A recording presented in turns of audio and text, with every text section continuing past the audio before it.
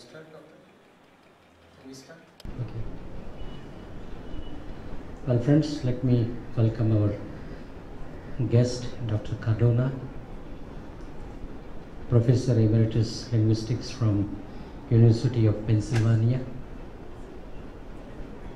And we are very lucky to have him here.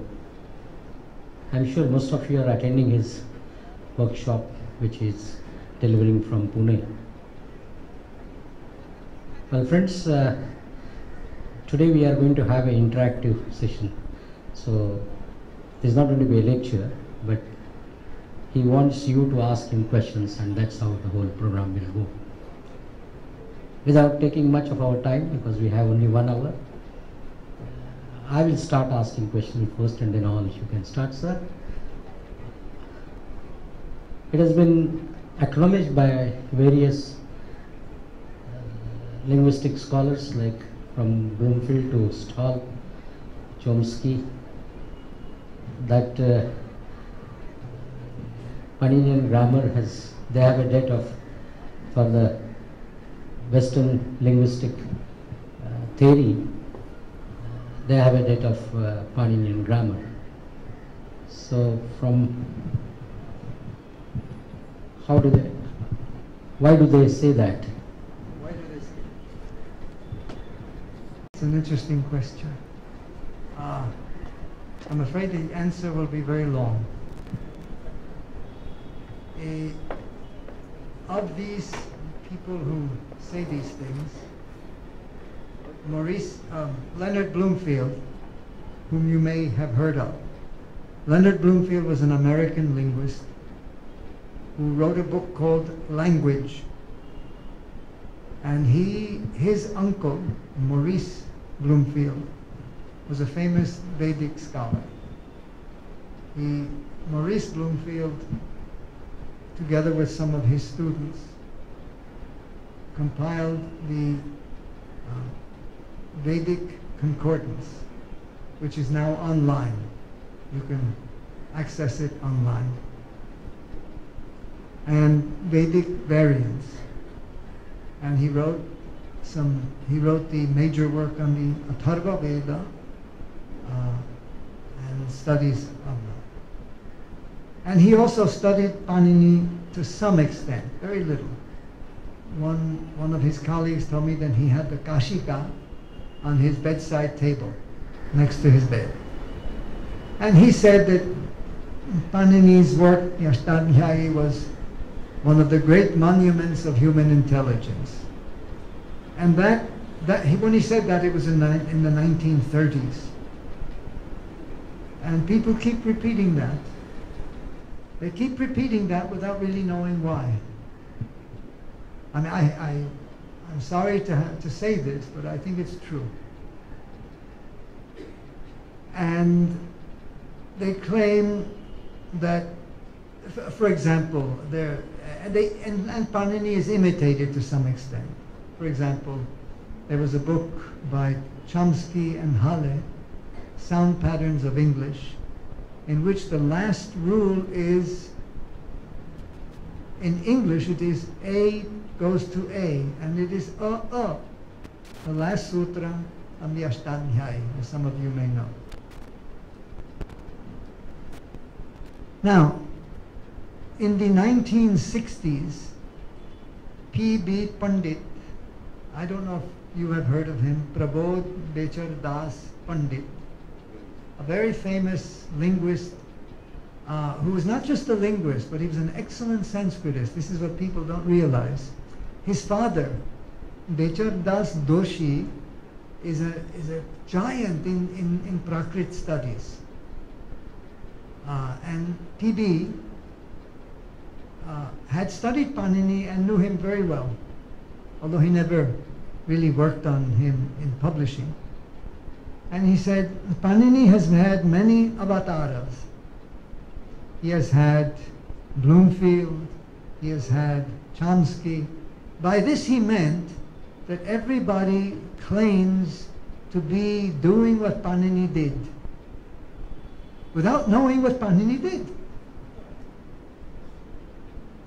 That is, in other words, they're saying what I'm doing is what Panini did. And since he was a great man by definition, therefore I am great. Well, it can seem amusing, but it ultimately should not be amusing, because what happens is this. Since they say what Panini did is what I'm doing, therefore I can say that what I'm doing is what Panini did. And therefore I can interpret Panini's system as being my system. Consequently, you have over the ages, over the generations, Panini being called a Bloomfieldian, Panini being called a transformationalist, a Chomskyan transformationalist. All of it is true in part, but none of it is true completely. So this is my feeling about what you say. Yeah, before we go to you, I would also, during your lectures from Pune, you have been saying that translating some basic concepts or nuances or such things, cultural this thing, into English, I say here, maybe French or German, is not agreeable to you. And I would continue that. Even the punctuations and those modern this thing to use while printing Sanskrit, you don't agree with. So something on that. Okay. The first one is a very serious question, translating. I came from a very lovely session just a few minutes ago in which some students recited Panini. They recited the Akshara Samannaya or the Shiva Sutra. And they said, the person there, quite innocently I'm sure, said the phonemes of Sanskrit. Now, anytime you use a term like phoneme, you're using a term which has a very special meaning in a very special scientific tradition. And the question always is, does it mean the same thing in one tradition that it does in the other? And this is very rarely true. True translation is a very difficult thing. That is, you have to assume that one word has an exact counterpart in the other language. Let me give you two examples of this, because it's Indian English.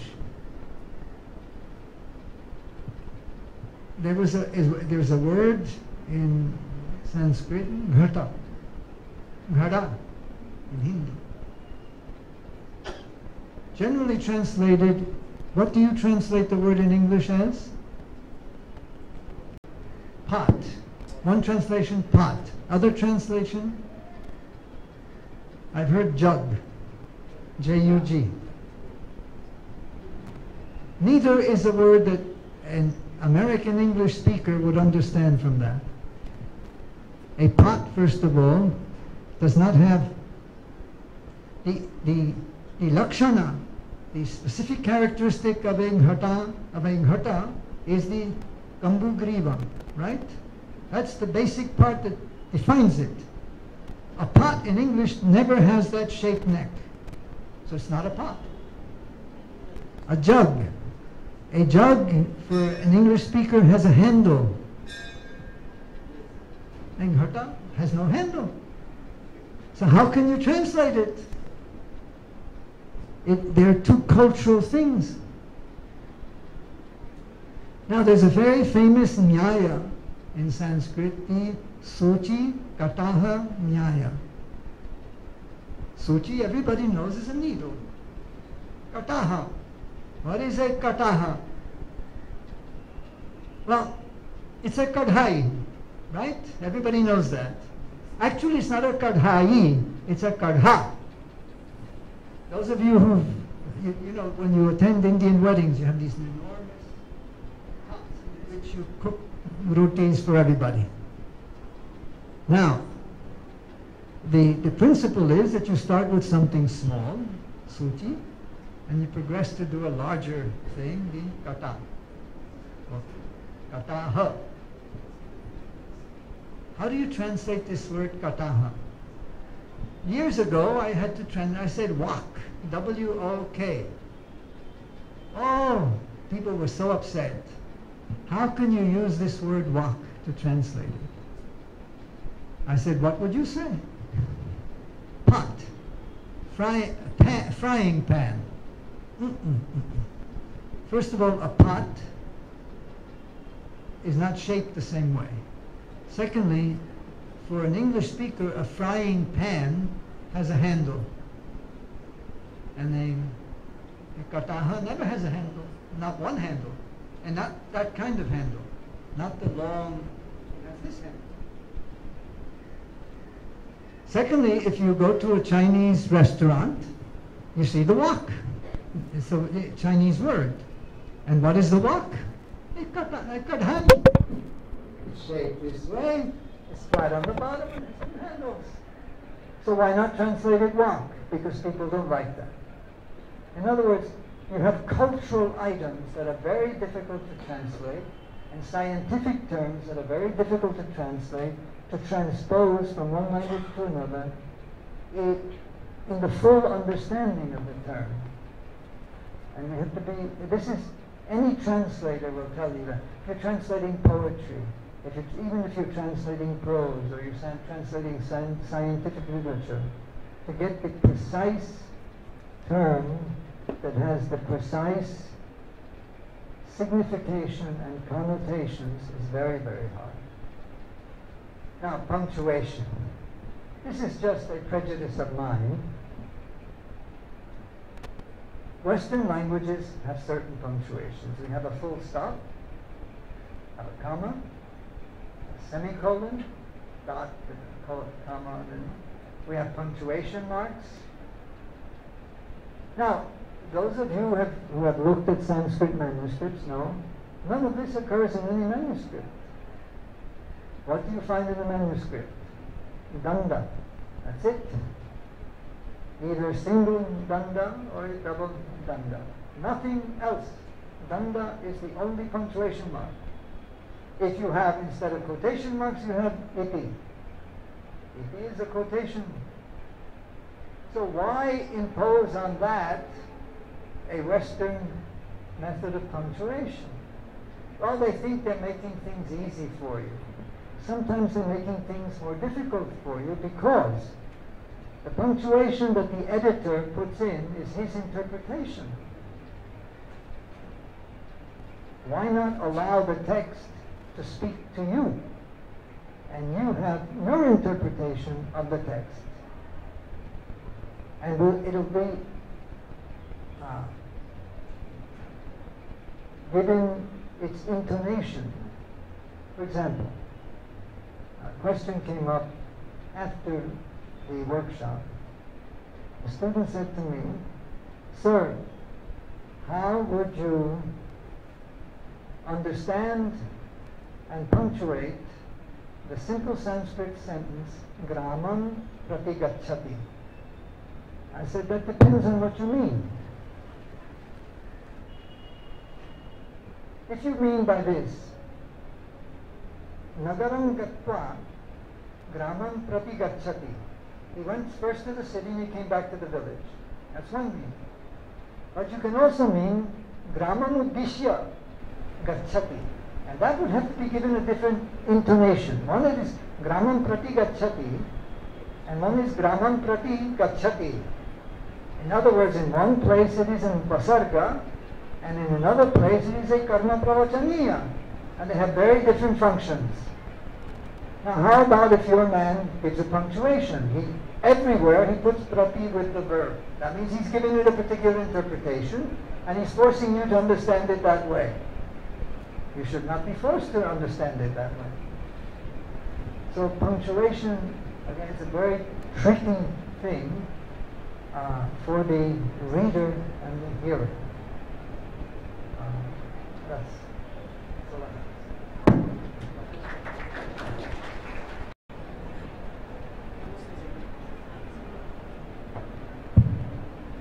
Namaste, sir. I have two questions. One is a specific question. You referred to the concept of phoneme just now. in many Sanskrit texts, basically the primary grammar text, it is seen that the term varna is translated as syllable, and I have seen many university teachers translating the word varna in the same way. Is there any other interpretation of the term varna which goes near syllable? This is one question. And another question which has a wider scope. So there are many undergraduate students over here. So what do you suggest them? What is the roadmap for study of Sanskrit and linguistics? And the underlying assumption is you have done so much that is there anything left now for doing? There's much remains to be done. Much remains to be done. Okay, the first question. Is varna to be understood as meaning syllable? Well, don't forget that you also have another Sanskrit word, akshara. Now, an akshara, in the Pratishakya, you have a definition that says svarokshara. Now, what this means is a swara, a vowel, is an akshara. It does not mean that the swara by itself has to be an akshara. It means that the swara can be an akshara, and any vyanjana with a swara can also be an akshara. In other words, it's what in English we call a syllable. But varna by itself is not necessarily a syllable. It's a sound.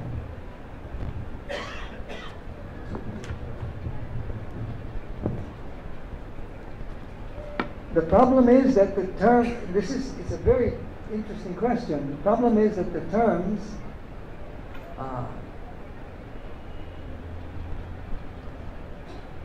can overlap. So for example, if you consider in the Paninian system, Panini says, Atha Shabdanu Shasana. I think that's the first beginning. You can argue about that. And Patanjali refers to the Akshara Samannaya. Now this is Akshara. If you look at the Taittiriya Pratishakya, it begins with Atha Varna Samannaya. Not Akshara Samannaya, but Varna Samannaya. And it proceeds much in the same way. That is, Panini has a, I, una, re, rik, etc. The Pratishakya has a, I, u.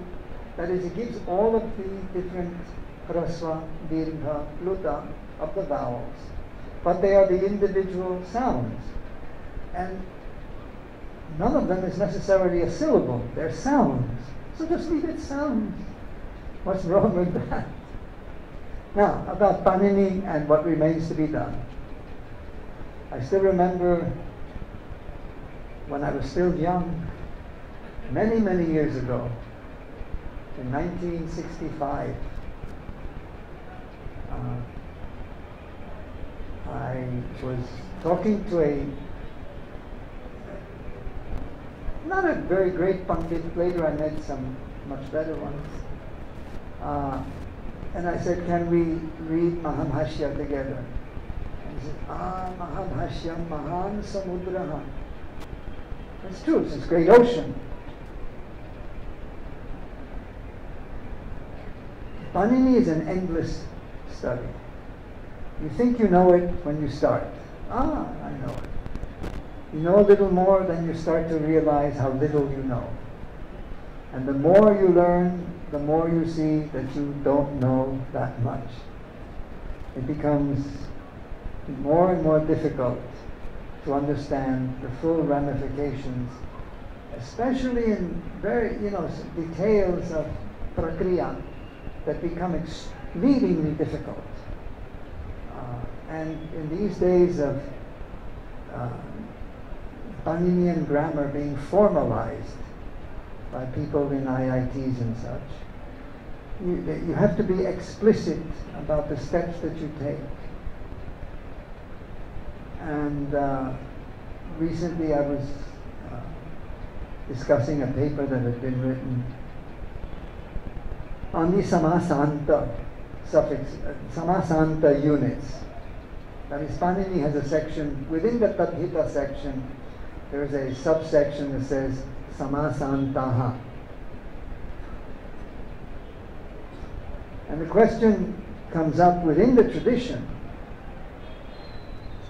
What is, let's say you have a sutra such as Rajaha Sakhibhyash Tat. Well, this introduces this pratyaya, Tadhita pratyaya, Tat. And it introduces it as a samasanta such that the Uttarapada is Rajan, Ahar, or Sakhi, Sakhin. Is that samasanta added after you have the samasa? Is it added to the Vigraha Vakya, Alaukika Vigraha Vakya? Let's say that you have Mahat, Su, Rajan, Su, from which you would derive either Mahan Raja or Maharajaha as alternatives. To get to these two alternatives, you have this Alaukika Vigraha Vakya, which is Mahat Su, Rajan Su, that is two Pratipadikas, Rajan and Mahat and Rajan, with two sub, with one sub ending repeated, Su, Su. That is the Prathama Ekavachana and the Su. Do you add this touch to that whole Mahavakya, that whole Vakya at the end? Do you add it to the Uttarapada, or do you add it after you form the Samasa? These are issues that were discussed by people like Nagesha in the. If you read Siddhanta Kaumudi, you see that Bhattoji immediately tells you that this is added either to the Uttarapada or to the Vigrahavakya. And then he gives examples. If you read Nagesha, in the, that is, Bhattoji says this in the Praudhamanorama.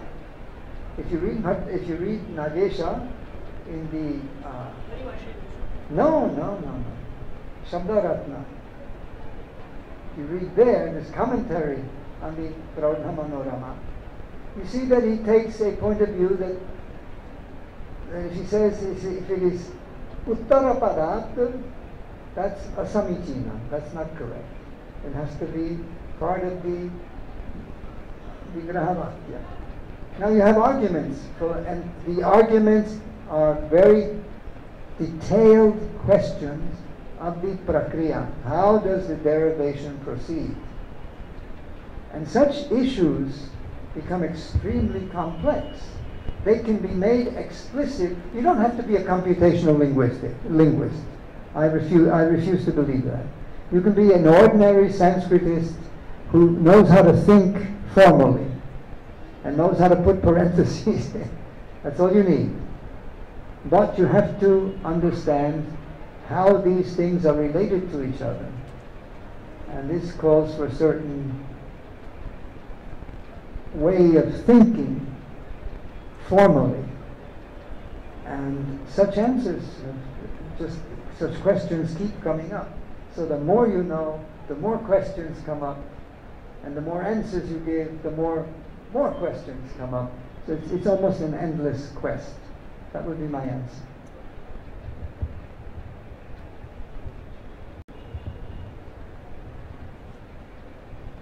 Professor, I have been a student of archaeology also. And when we talk about the interpretation of the social systems, one of the methods is, or systems is, that of structuralism.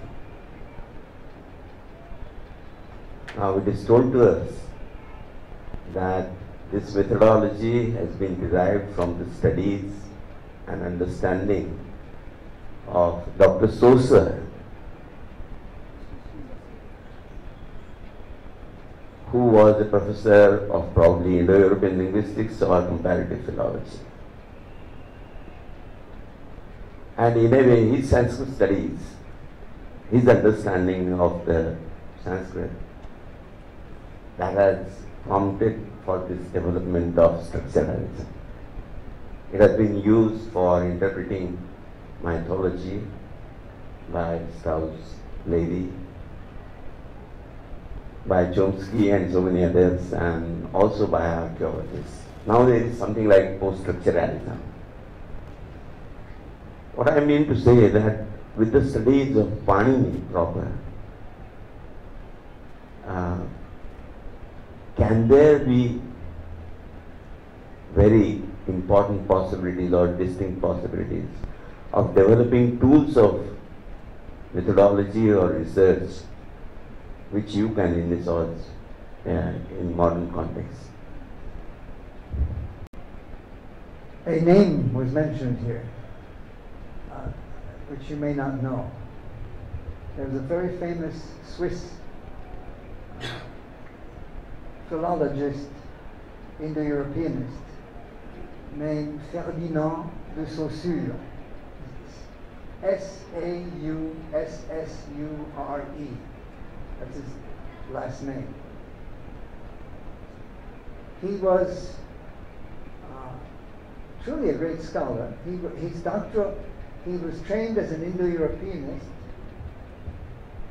Does everybody know here what Indo-European studies means?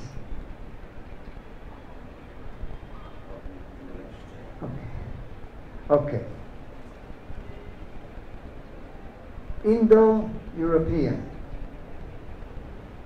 In Hindi textbooks you get Indo-Bharatiya. This is a perfectly good terminology. It means this. If you look at Sanskrit, this is going to turn into a long exposition. If you look at Sanskrit and you look, let's say, at Latin. Now Latin is a language that is attested first in the Italian peninsula, modern day Italy. And Sanskrit is, of course, first attested on the Indian subcontinent, long before the country called India or Bharat existed. And you notice certain similarities. So, for example, if you say pita in Sanskrit, there's another word in Latin that's spelled P-A-T-E-R, pater, that means father.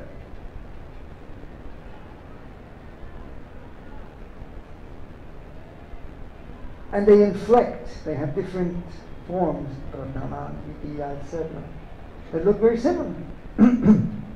Similarly, if you have a word for mother, mata, there's a Latin word, M-A-T-E-R, mater, and it also means mother.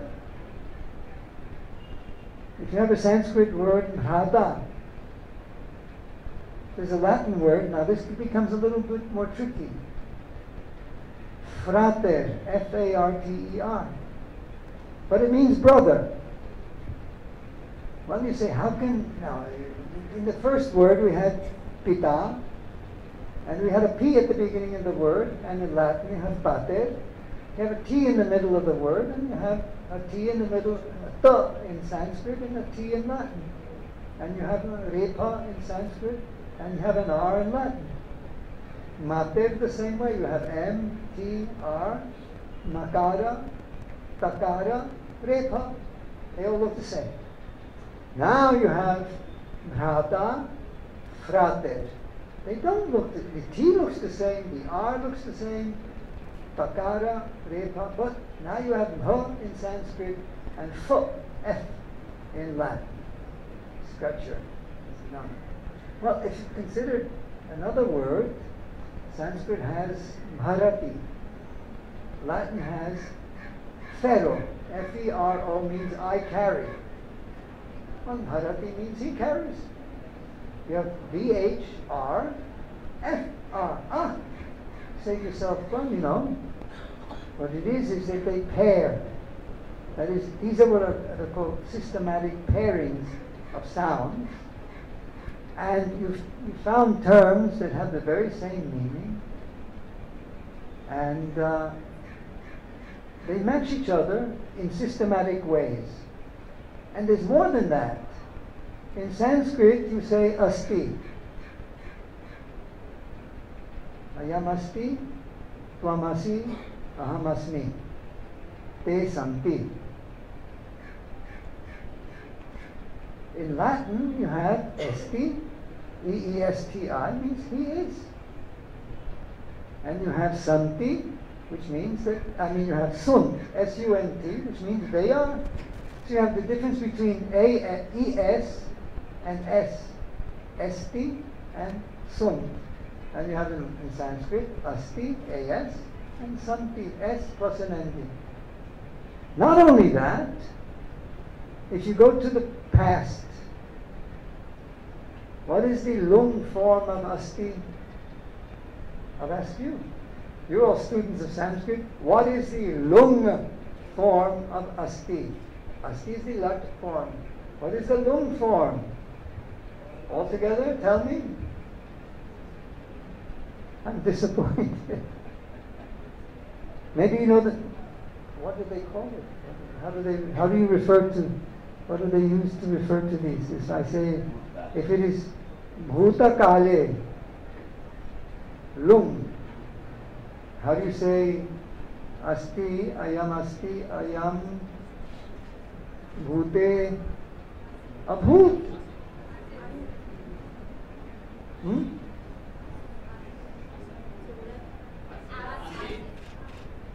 No, not Marathi, please. No, asit, no, that's, I want samanya bhute. That's an adyatane. That's an adyatane, we don't want that. You've been taught Sanskrit. You have vartamane lat, then you have bhute, anadyatane lang, and then parokshe lit. So I want the one that is samanye bhute, the past in general, not anadyatane and not parokshe. What would it be? Abhut. What is the lit form? Babhuva. What is the lit form? Bhavishyati. Now notice, you have asti, asit, but abhut. Now there's a sutra in Panini that says aster bhuhu. That is, if you have an ardha dhatuka suffix to be used, then instead of the dhatu as, you have the dhatu bhu. You have two dhatus complementing each other. One occurs in one context, one occurs in another context. Look, in Latin, if you say he is, esti, he was, at some time in the past, fuit, F-U-I-T, which is for bhu. In other words, you have the same sort of shifting. Well, people looked at all of these things and said, you know, this is amazing. And they said the scientific conclusion that was drawn from that was that Sanskrit and Latin and Greek and other languages, which were tested in India and in Europe, hence, were descendants of a single ancestral language that people labeled Indo-European. And just as you have a Mata, and she has a Patyani, so you have the mother tongue has descendants. and they're called daughter tongues or whatever. They're descendant languages. Now, Saussure was a student of this system, of the Indo-European languages. And to study these properly, you had to know Latin, Greek, at least Latin and Greek. You usually had to know Gothic and several other languages. And one language that was absolutely indispensable, required, was Sanskrit. And he studied it, and he knew it quite well. And his doctoral dissertation, most people don't know this, was on what in Western languages people call the genitive absolute. For the Paninians in the audience, you know that Sanskrit has what, I don't know what you call it in English. In classical studies, people speak of the locative absolute. That means nothing. But there's a sutra that describes this usage. I mean, Panini says, Yasya cha bhavena bhava lakshanam, understood tatra saptami. Now, for example, if you have Yasmin sapi yad bhavati, Asmin sapi idam bhavati, Asmin asapi idam na bhavati, then by that you conclude that idam asya karanam. Now, Asmin sati means if this is present, if this is true. And that is this usage of the saptami. Now the very next sutra after Yasyatyam Bhavenam Bhavanakshanam says Shashticha Anadare. Shashticha Anadare. Now this says that you can also use the Shashti under the same conditions. Yasyatyam Bhavenam Bhavanakshanam न केवलं सप्तमी परंतु षष्ठ्यपि प्रयुज्यते कस्मिन् विशेषे सति अनादरे, if there is non-respect shown. So balakasya rodataha gataha, he left because the child was crying. The child was crying, so he left. He left when the child was screaming or crying. Saussure wrote a dissertation on the use of such genitives in the Mahabharata, and a lot of examples. And it was a very nice doctoral dissertation. Now, in addition to these studies, he gave a series of lectures when he was professor at the University of Paris on general linguistics. He never wrote a textbook. There's an interesting story about this that's maybe is mythology, but it's recounted by his students, that he would sit at a cafe in Paris and write his lectures, and then he would deliver his lectures and tear them up. And I like that. And that's, in imitation of him, that's what I did. Because every time you give a lecture, you don't want to repeat what you said. You want to think again on the same subject. Rethink it, so that at least you have a new perspective. So it's true, I taught for 45 years, from the age of 24 to the age of 69. And I gave many, many lectures. I gave many lectures all over the world. And not a single lecture is on paper. Some of them I published as papers, but the lecture itself is never on paper. I tore them up. Why? This is worthless. It's on paper. It should be here. So, he never wrote these lectures. His students took notes and had notebooks which several of his students compared, and then composed a textbook on general linguistics, which has had several versions, because as every teacher knows, no student hears the same thing as any other student. If I go up and down and I look at the notes that students are taking, I'm astounded, I'm surprised to see how many things I have said that I didn't think I said. They've written down, and that's their interpretation of what I said. And I said, do you really think I said that? Yes, sir. I said, that's not what I meant. Ah, but that's what I understood, sir. They always say, sir. You have to be polite. Well, these notebooks came out as a course in general linguistics. It was originally written in French, and then it was translated into English. And this had the effect of introducing to the world the concept of structuralism, as people called it. And one of the main things that he introduced into the study of language was the concept of language as the manifested stuff that you say and the underlying system that represents.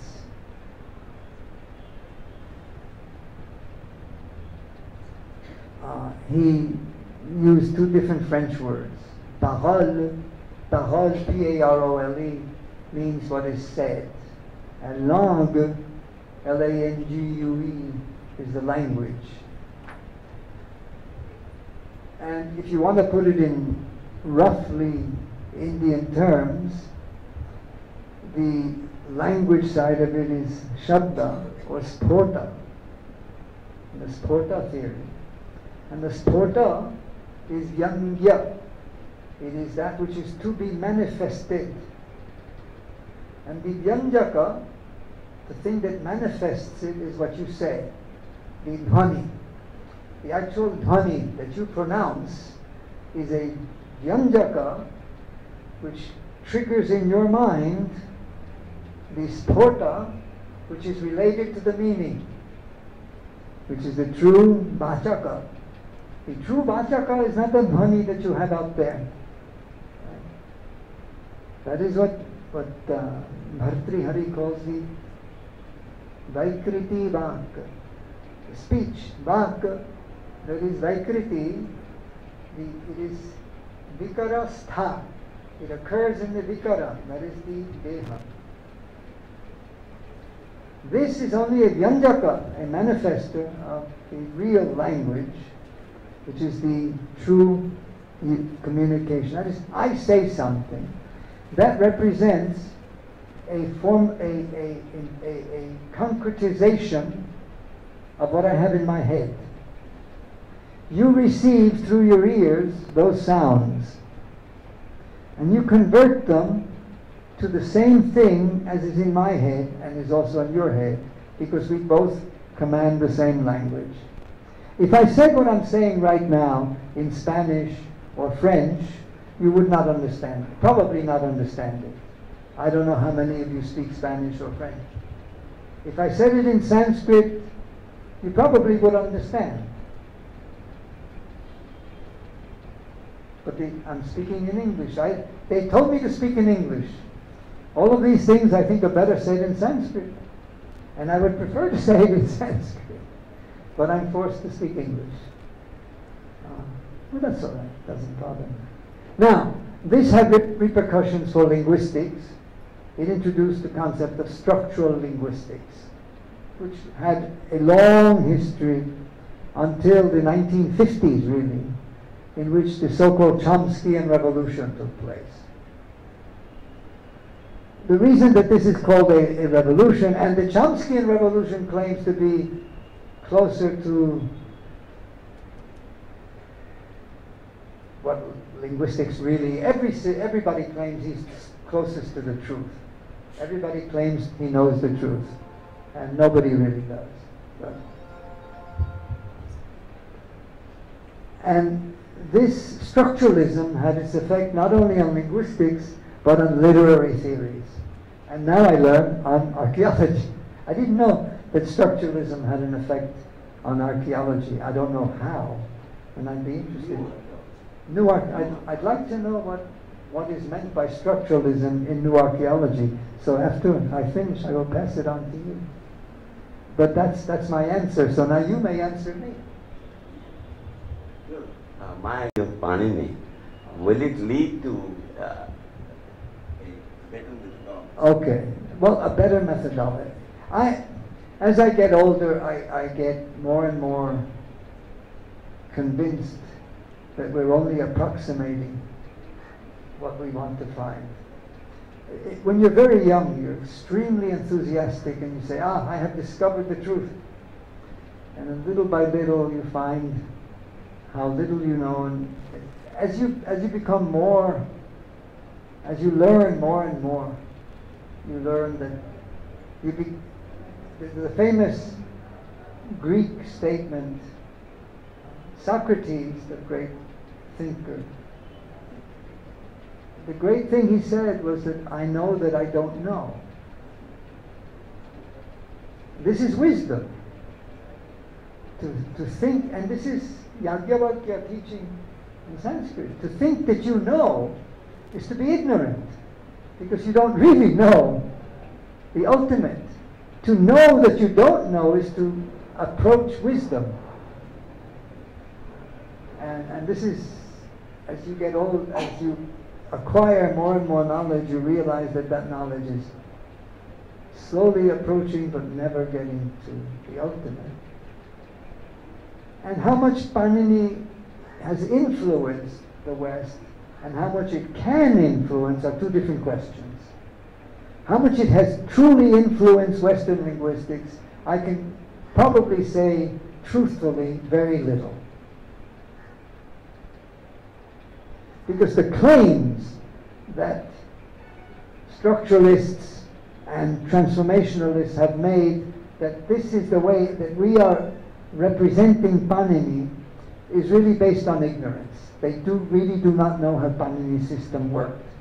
Consequently, whether Panini can really have an influence on modern linguistics is difficult to answer, because you have to know Panini first to know whether it can have an influence on linguistics. And my answer there would be, it has had very true, really deep influence, and it should have more influence, and we can hope it will. Now, archaeology. In archaeology, the traditional archaeology will be trying to know what exactly happened and when. Because the archaeologists, with the help of their methodology of the superimposition of layers, could say that, well, this is an earlier artifact, this is a later one. And with other methods like half-life, you can say, way of trying to measure the time, absolute timing, they could give a time reference to all the objects. That's what actually the archaeologists tried to do. And then the new archaeologists, as they are called, and they were students of anthropology and linguistics, they said that instead of only trying to understand what happened when, it is better to know why it happened and how. And again, one of the best new archaeologists was from United States in the University of Albuquerque, Binford, Professor Binford. He said that let us try to understand. In archaeological parlance, we can say that, well, man underwent so many phases before he developed as a civilized person. First of all, he was something like a savage who gathered his food. Then he became stationary and then started producing food. And the third stage was civilization, wherein he became urban and his life became more complex. So this was told by archaeologists that before some 2 lakhs of years, man was savage. Then about say 15,000 years ago, he became stationary, he started producing food, and that is called the Neolithic Revolution. And then he became urban before some 5,000 years. So those who had an understanding of archaeology from the point of view of anthropology and linguistics, they started posing questions. In a way we have understood what way man developed, but why he changed himself from the savage attitude towards the stationary, that is, you can say, when he started producing food, and when he became urban, that is, his life became more and more complex. So let us try to understand how it happened and why it happened. And in this, the analysis of the systems, as it is called, that is, the different systems which are there in human life, that is his social life, then that is his economic basis, then his political life, and his religious life. So all these, the relationship of all these systems, it is called the systems analysis, and that is based on structuralism.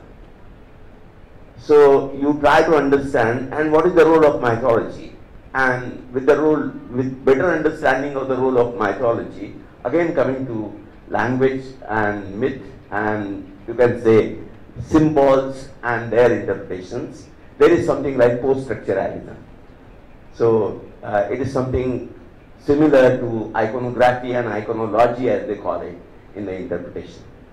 So in this, probably they have played a very important role, but I thought that, well, you might be knowing better after understanding Panini, how there can be possibilities of interpretation or new methodologies coming out of structuralism and beyond structuralism. That is how I thought that, well, I could share some of my thoughts with you.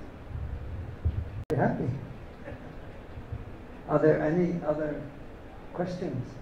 Please, don't be shy. I find I almost have to use a needle to get students to talk. Yes. Is the young man there who's about to say something? The orange? You? No? Okay.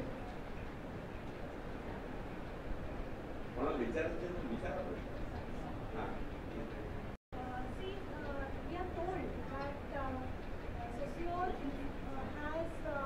Well, no, let me first answer this young lady. connected with the same topic. Okay. Ask your question again, please. Sir, you told about sport theory. Could you please explain a bit more? It's very simple.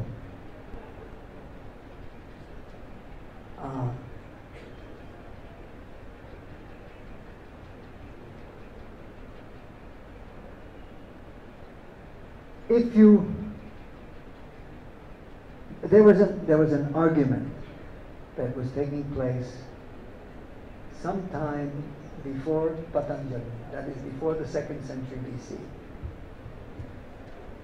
And this had to do with what is it that signifies. Now the Mahabhashya, the very beginning, in the Paspasha, I don't know how many of you know the structure of the Mahabhashya. The Mahabhashya is a very famous commentary on Panini. It begins Atha Shabdanu Shasanam. It then says Keshan Shabdanam, Lokikanam, Vedikanam, Cha, and then goes on to ask a very pointed question. Atha Gaurityatra Kaha Shabdaha. What is meant is, if you say Gohu, what is the Shabda there? Now this looks like a simple question. But he goes on and discusses it, and then he gives his answer, and the answer is, I will say it very slowly, Ye no charitena Sasna languna kapuda khura vishaninan sampratyayo bhavati sa shabdaha. That element is the shabda, sa shabdaha, by means of which, yena, once it has been ucharita, I'm leaving the term untranslated, there is the cognition, the understanding, sampratyayo bhavati, of objects which are langula, which have this langula. I think the English word is dewlap. That's the only place I've ever seen that word used. D-E-W-L-A-P. Huh? Sasna. Sasna, langula, kapuda, langula, sorry, sasna, not langula. Lunch is coming, I'm getting tired. Sasna, for this. The langula is of course the tail, kapuda, he has a hump, kura, he has hoofs and Vishana, he has horns. Now you have a cognition of these objects. So it is that which serves to make you understand that. Now, is that element, that shabda, the dhvani, the sound itself? It cannot be. Why? Because Patanjali immediately goes on to say, athava pratita padarthako loke shabdaha dhvanihi ityuchyate. That is, in the world of normal Vyavahara, where we normally communicate, the word shabda means dhvani, the sound. And he gives examples. He says, Shabdam ma karshihi. Now this does not mean don't utter a sound, it means stop making noise. Why? Because he says, Dhvanim ma karshihi is what it means, don't make sounds. Therefore, by the previous, when he says, Ye no charitena sasna langula kakuda kura vishanina sampratyayo bhavati sa shabdaha, he must mean something other than dhvani, and therefore ucharita must mean something other than pronounced, uttered. It must be what Kayata says it means, namely abhivyakta, manifested. Now the assumption there is that the dhvani by itself cannot be a signifier of meaning, cannot be the speech unit. Why? Well, in modern times we're used to writing. Everybody knows what a word in Marathi looks like, what a word in Hindi looks like, what a word in English looks like. You write it down, and we say that's a word. But put yourself in the position where you're only hearing. You're not writing down. Right? Now, Patanjali says that sounds have a certain property, physical property. Shabdanam ucharita prabhansitvam. No sooner are they pronounced ucharitaha shabdaha, then they disappear. There is dhamsa, vinasha of these sounds as soon as they're pronounced. That is, in the continuum of speech, as you utter sounds in space, there can only be one sound at once, and then that goes away, and then the next sound comes in, and the next one, so that you cannot have a samuha, a samudaya of all these sounds at once. This is different, for example, of a cloth, a piece of cloth, a patak. You have the tantavaha, the threads, that make up the cloth. Right? Now these threads can all occur at the same time. They're all here. I have this shirt on. I have threads in this shirt. Right? So you say vastre tantamaha vartante. There are threads in the garment, in the cloth. You cannot say that aneke shabdaha, dhvani rupaha shabdaha, idanimeva vartante. Asminiva kshane, aneke shabdaha vartante. Kutaha? Shabdanam charita prabhansitvat. यस्मिन्निव क्षणे एकः शब्दः उच्चार्यते तदनन्तरं तस्यैव विनाशो भवति अन्यस्य उत्पत्तिः भवति. That is, that you have one sound disappears and the next one comes up. So what then is this shabda? It can't be the group of sounds because the sounds never occur together. So the grammarian says there has to be something more. And that something more we call the true shabda, or we call spota, which is a true linguistic unit. And there are three kinds in Bhartrihari's theory. There's varna spota, that is, if I pronounce a, that articulated sound serves to manifest the spota a. And there's the padaspota. If I say Rama, Ramaha, that all the different varnas there serve to manifest the padaspota.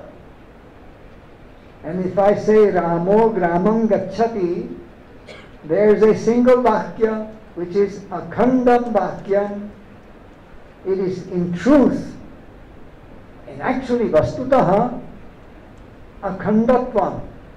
In truth, it is atomic, atomic. It has no parts. But the sounds come and go. But the vakya, which signifies its meaning, is a vakya spota. Three kinds. And this is all that the spota theory says, that there's more to language than the physical elements. There are systematic elements which occur in your head. And this goes together with the theory of language, of speech. Bhartrihari recognizes three levels of speech. Vak. There is Vaikhari Vak, there is Madhyama Vak, and there is Pashyanti Vak. And Pashyanti Vak also has a Para Pashyanti version of it. And this is higher and higher levels. One, the Vaikhari Vak is this dhvani that is Shrotra Grahya. It is perceptible by the ear. Then the Madhyama Vak is not perceivable by the ear, it's in the head. It's somewhere in your intellectual apparatus. But has krama. It still has this sequentiality to it. Now the Pashyanti Vak, on the other hand, now lacks even this krama. It is something more abstract. And the Para Pashyanti Vak, by the time you get to that, you're to Brahma. But you have these levels of language, which is, we would say, the physical sound, the systematic language that's in your head. And nobody would deny that this is true, except that the Spota theory was made some big mystical something. It's nothing mystical. It's an absolutely straightforward explanation of how language operates as a communicating system involving sounds and a code that speakers and hearers share. That's all it is. You can put it in 5 minutes. Although books and books and books have been written about it.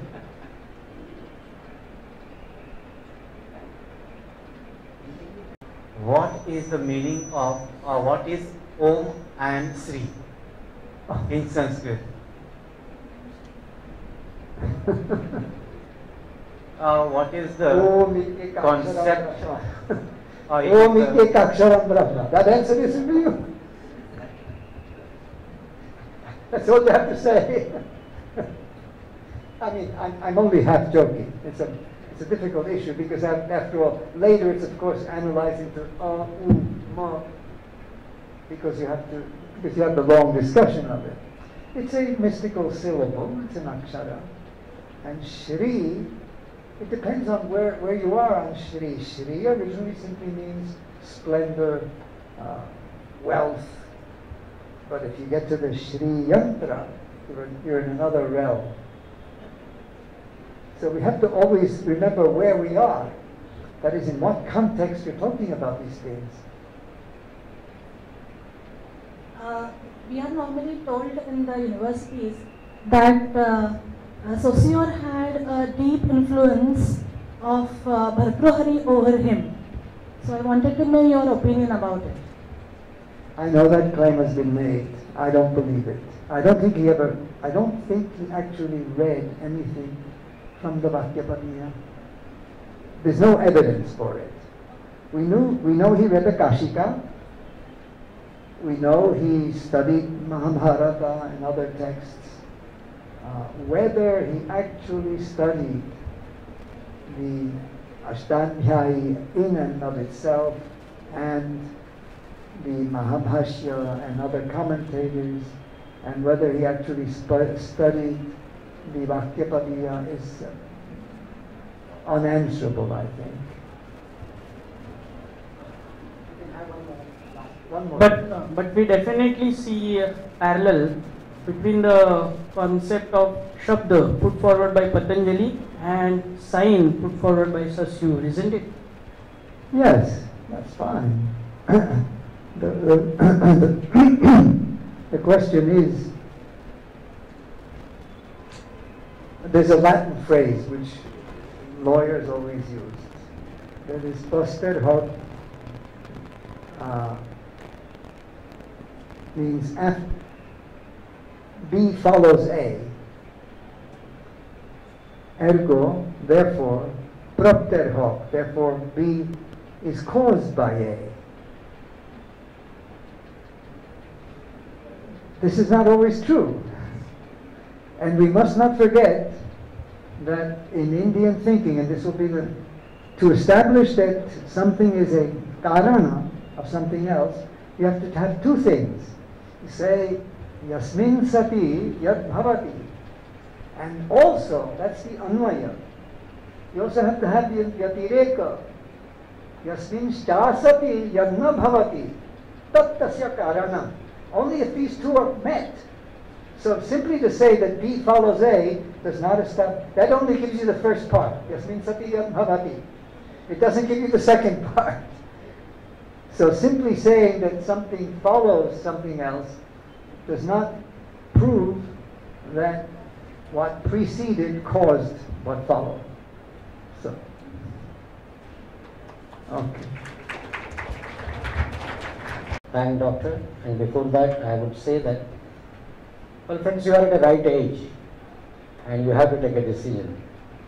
And I am very selfish. I feel that from my college, maximum number of students should go for Sanskrit. And its enjoyment, you can see, it's not only rote learning or it is just not reading books. It is a dialogue, samvad. And that dialogue is with your life. It's a culture. So try to understand what you are learning from that point of view. And I'm sure you will love Sanskrit because there is so much in it that you will start understanding as your life unfolds. You will find that there is everything in this Sanskrit and you'll enjoy it more. Well, friends, with these few words, I thank him on behalf of all of you, and I can tell you that here we have in this in management college, most of you must be attending his lectures, and from Monday onwards again he would start, and they are there up to 5th of March. So enjoy them, and thank you for all of you. Thank you.